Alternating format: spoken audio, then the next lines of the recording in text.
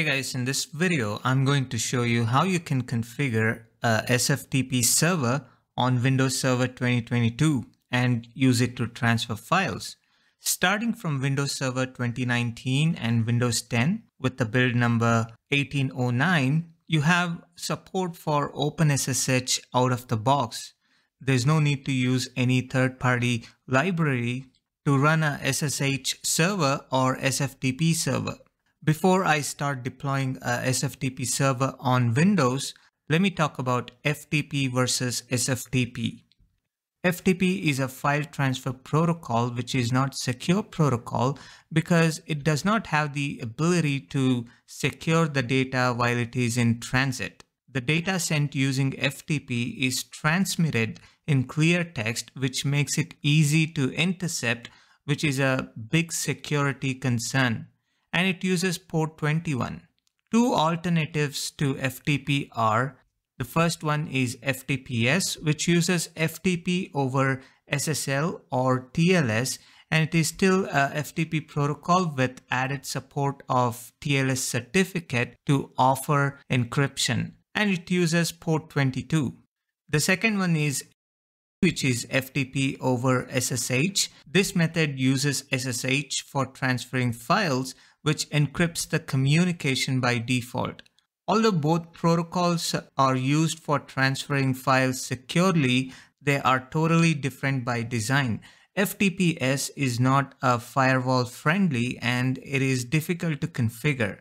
Hence, I will focus on SFTP in this video. I'm using two VMs in my lab environment for this demo, a server called Server 01 running Windows Server 2022, and it will work as an OpenSSH server.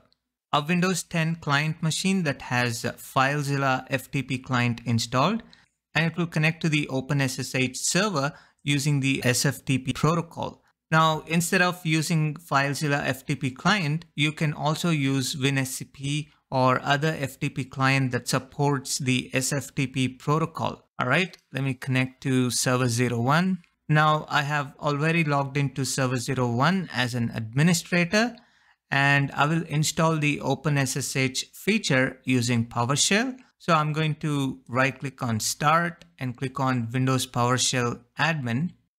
I'm going to type the command get Windows capability online, where object is like OpenSSH star. So if I press enter, you can see I have two features. One is OpenSSH client, which is already installed. Another one is OpenSSH server. So I'm going to install OpenSSH server on this server. So I'm going to type add Windows capability -online -name. Let me copy this, paste it here, press enter. All right. Make sure the installation is successful and it says true for online. Next, I need to start the OpenSSH service and set the startup mode to automatic.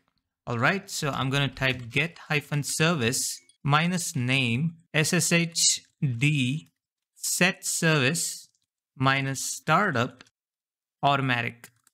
And then I'm going to pass through to another command to start the service and say pass through again and press enter. Ensure that the service is running.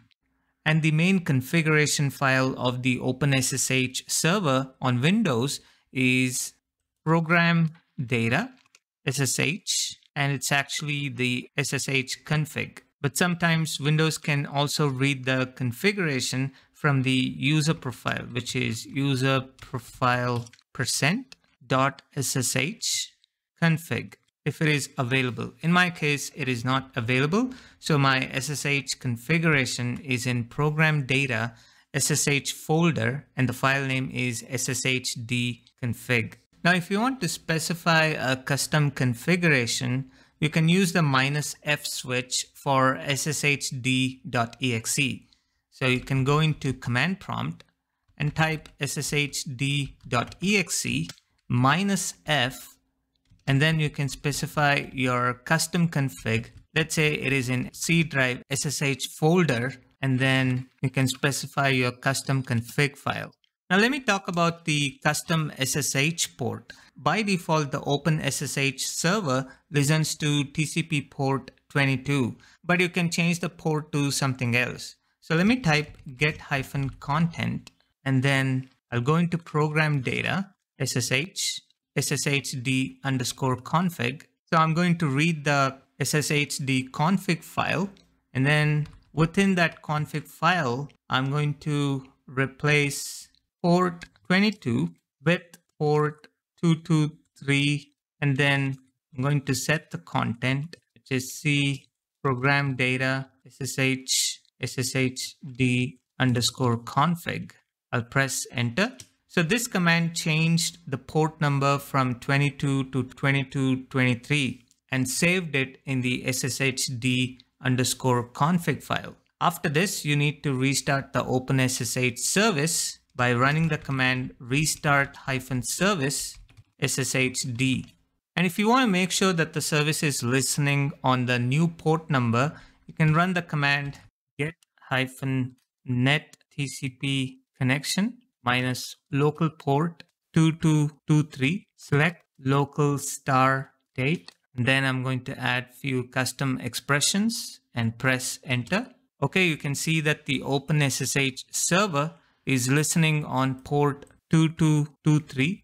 Now by default, the OpenSSH server will allow every local or domain users to connect. The OpenSSH server in Windows lets you control which users or groups are allowed to connect to the server or denied a connection using SFTP and SSH. Now, if you want to do that, you can add the following directives: deny users to deny any users, allow users to allow any users, deny groups to deny any groups, allow groups to allow any groups. So if you want to allow or deny a particular user or group, you need to specify that in the configuration file. So let me open the configuration file, which is in %program data %ssh sshd_config. Open Notepad. Let me maximize this.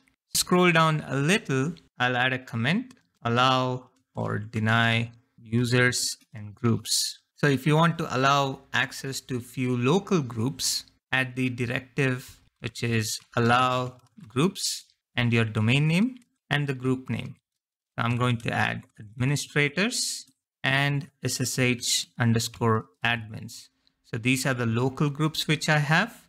If you want to deny some groups, you can say deny groups and then the group names. Likewise, so if you would like to allow or deny access to the users, you can say allow users or deny users. So adding this line in the SSH configuration file will allow the members of the administrators and SSH admins group in the Tasty Biryani domain to connect, and it will deny access to everyone else. Now, one more thing, it is recommended to specify the account name in lower cases. Furthermore, if you're going to specify a domain account in UPN format, you must replace the @ character with question mark to avoid any conflicts with regular Linux patterns. For example, to specify, let's say, user@domain.com with an allow or deny directive, you must type it as user?domain.com. I'm going to remove this and I'll close it, and I'm not going to save it. So now that everything has been deployed and configured, let me show you how you can connect to this OpenSSH server using SFTP. So I'm on the Windows 10 desktop. I'm going to launch the FileZilla app, which I've already installed. So I'm going to make a connection to the SFTP server. I'll click File and click on Site Manager. Click on New Site. I'll say SFTP server for the name. And then for the protocol, I'm going to select SFTP. And for the host name, I will type the IP address of my SFTP server, which is 192.168.10.5. And for the port number, we changed it from the default port of 22 to 2223. So I'm going to type that, and I'll keep the logon type as normal. and I'll type the username in lowercase. So I'm going to use my administrator account and the password. Click on connect. I don't want to save the password. Click OK. If it doesn't work, just disable the firewall on the SFTP server and you can try again. Select SFTP server and click connect. I will type the password.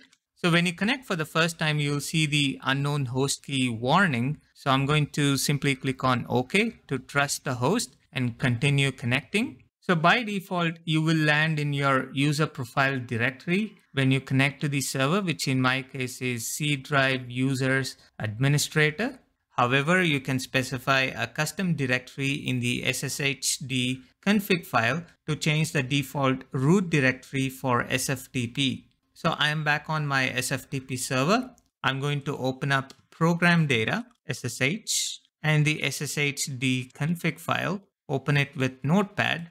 Scroll all the way down and you can see ch root directory is set to none. So you can specify something like C drive SFTP folder. All right, I'm going to save it. Open up services console. Select the service OpenSSH SSH server. Right click on it and click on restart. So now if you go back to your SFTP client and connect again, so I'm going to abort the previous connection. Click on OK. All right, you can see it has connected to the new directory. Now this is particularly useful on web servers where you want your users to land directly inside the website's root directory instead of their home directory. Now if you run into any issues while working on OpenSSH server, you can always view the event logs. Under Application and Services Logs, OpenSSH, and you can see admin logs and the operational logs. The OpenSSH server also supports file-based logging, but you need to add few lines to enable the file-based logging. So go into Program Data, SSH folder, SSHD config file, open it with Notepad, scroll all the way down and type syslog facility local 0 log level space debug 3. Save this file and restart your SSH service, and after making the changes, you will be able to view the debug logs in the program data SSH folder. I hope you like this video. For more videos like these, please subscribe to my channel.